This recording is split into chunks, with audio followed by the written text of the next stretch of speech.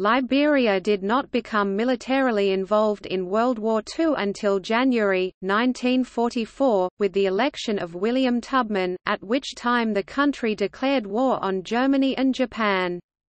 However, even before the start of Liberia's official military involvement, the nation participated in the war for 2 years under the terms of a defense agreement with the United States. Apart from Ceylon, present-day Sri Lanka, and the Belgian Congo, Liberia possessed one of the few remaining sources of rubber for the Allies.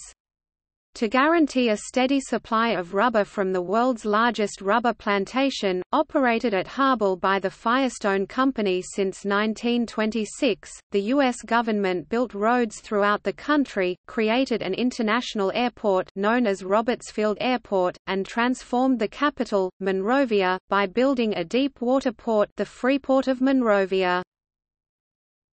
In 1944, with its entry into the war, Liberia adopted the US dollar and became one of only 4 countries in Africa to join the newly formed United Nations.